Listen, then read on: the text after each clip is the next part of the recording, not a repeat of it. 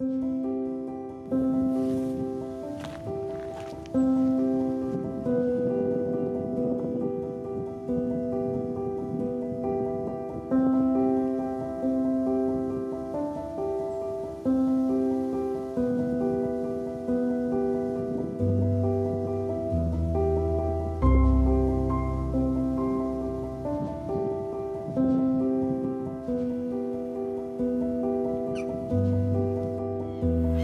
guys, I'm in a nature reserve in a place called Oostgeest, and it's near the small city of Leiden.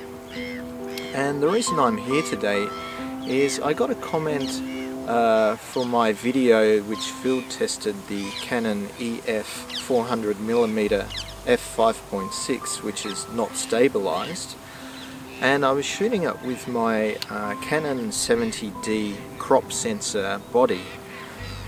And the comment was, I think this lens belongs on a full frame body because of the challenges with ISO and low light. And I'd also like to see how this unstabilized lens performs with a body that has Ibis, in-body image stabilization.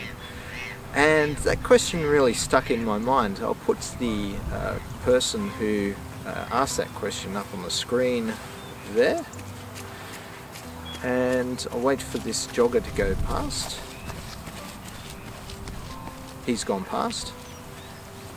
So what I've done is I went to Budget Cam in The Hague, and I asked if I could hire a Canon R6, which is a 20 megapixel mirrorless camera, a full frame mirrorless camera, and it's and I'll just wait for this jogger to go past,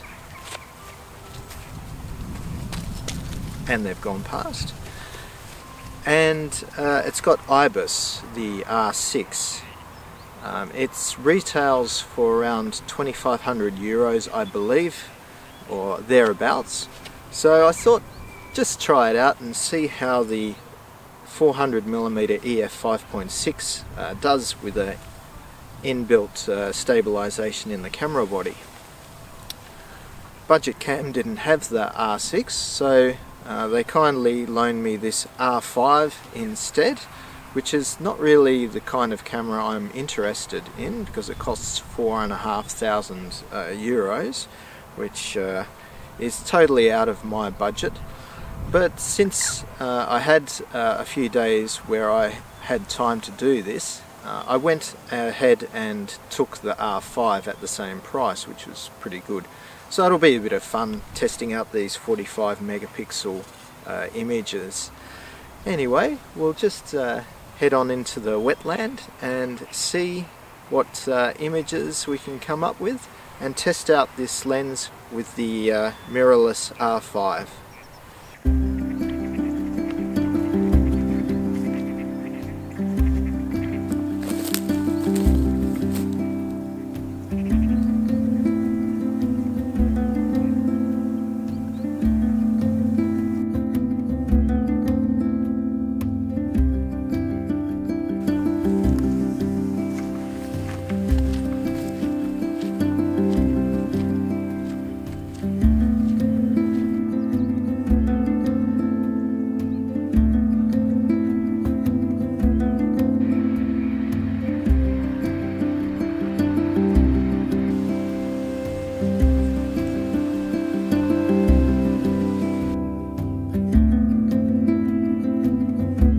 Well, it's been pretty interesting here in the wetland. There aren't too many birds around, which is understandable for this time of the year. It's October, so I think a lot of them have migrated south. But the reason I'm here today is to test the combination with the 400 EF and the Ibis. I came across a great grey heron that was in the water, and a lot of the time it was standing still. It allowed me to get quite close before moving away, and I was able to test a lot of the shutter speeds on this camera with that heron. I got all the way down to a 60th of a second on this bird, and I think from the back of the camera those shots looked relatively sharp. So I moved from a 60th of a second all the way up to 1,000th of a second, just seeing how it performed. Of course, you know, the heron is having little micro moves, and I'm jittering about with my hand holding style, so it's not foolproof, but it is a good field test to see how well it will do hand holding with a moving bird and a photographer that probably hasn't got the best stance.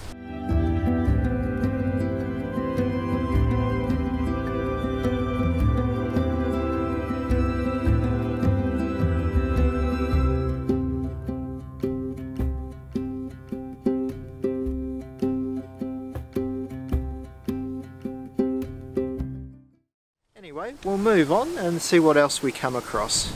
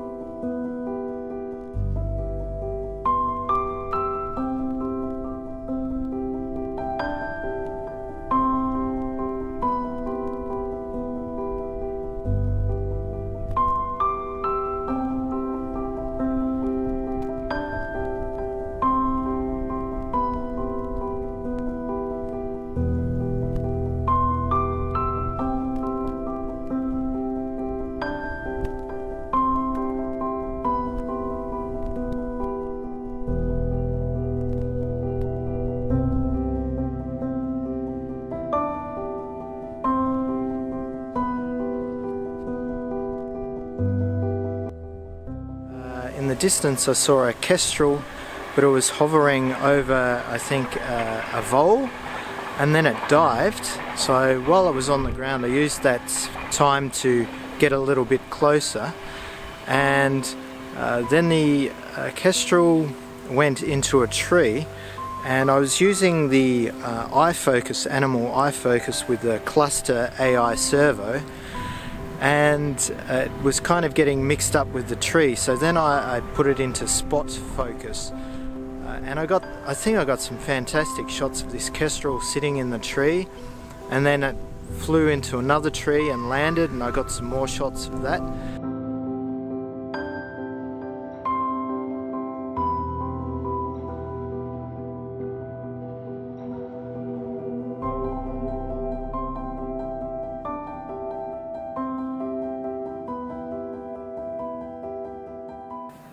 Hi guys, it's me coming from the future one day after I took those photos in the wetlands, and I just wanted to clarify one thing. You may have noticed that all the photos were JPEGs that I've shown on the video, and I did actually set the camera for JPEG and RAW. Unfortunately, my 10-year-old MacBook Pro needs its operating system to be updated in order to handle the CR3 RAW files of the Canon R5, and I haven't been able to update my operating system yet, so I've just been using the JPEGs, and I think for the image stabilization tests and the autofocus tests, that's fine. I did want to do a dynamic range test, but because I couldn't extract all of the beautiful detail from those RAW files, then I'll leave that for another time. Anyway, I just wanted to clarify that, guys, and back to the video.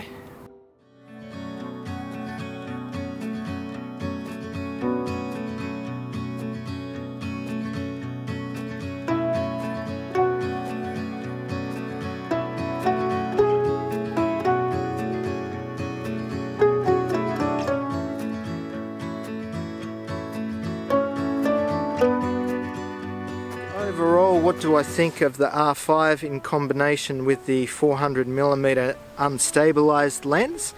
I was going for the R6, but I got given the R5 because the R6 wasn't available. I think it's the perfect wildlife combination. the camera, that is. The lens, it could do with an extra 1 to 2 to 300 millimeters, but if you don't have that, then you can crop in using the 45 megapixels. That autofocus makes capturing birds in flight so easy. It's just a matter of almost just pointing and pressing the button, and more likely than not you will get some real keepers. The image stabilization, I was able to capture, I swear, with the grey heron, that while standing up and focusing on its eye, I was able to get down to a 60th of a second. I'll look in Photoshop to confirm that, but yeah, I'm pretty confident that at least one of those shots at a 60th of a second with a 400mm lens was sharp. So that is a real win in my view, and I'm pretty sure that the R6 has the same image stabilization as the R5. What do I think overall regarding the R5? I think the price is absolutely prohibitive. You do get a camera that is head and shoulders above a lot of other cameras in regards to wildlife and sport though. The autofocus, the shutter speed options, fish just jumped out of the water, and that Ibis. If you're getting static subjects like that heron that I shot, then that autofocus is just, that Ibis is just going to be an absolute winner. But yeah, the quandary is, if you're a wildlife shooter, what do you go for if you can't afford a $4,500 or Euro camera? You could go for the R6, but it's only got that 20 megapixels. It's not a crop body sensor either, so when you do crop, you're going to lose even more resolution. So I'm not sure what the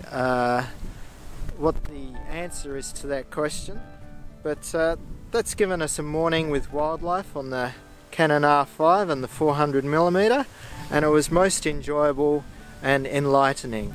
Anyway guys, if anything in this video was helpful to you, I'm almost at the 1000 subscriber mark now, so if you can just get me over that mark, I'll be able to monetize this channel. So if you found anything helpful, hit the like and the subscriber button, and I will see you next week. See ya!